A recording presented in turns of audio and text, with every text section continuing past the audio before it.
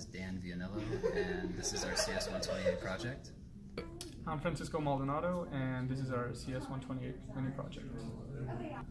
Okay, so we have two stoplights. These two left lights represent one stoplight, and these two right represent the other.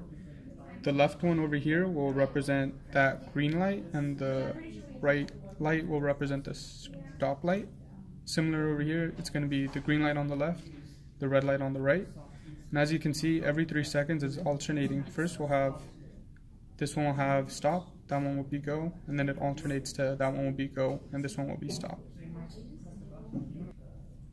So while either light, the left light or the right light, is in the go state, you can send an impulse press to go to walk, and both lights will move to stop, and after 5 seconds passing, then it will resume on the opposite light. So now the left light is going, now the right light is going. If I press, we'll both go to stop, and then this light will move back to go after the 5-second passes.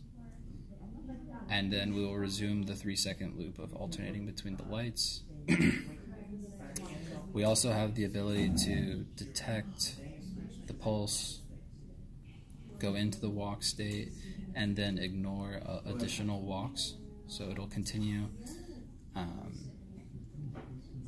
back to the 3-second loop between the lights.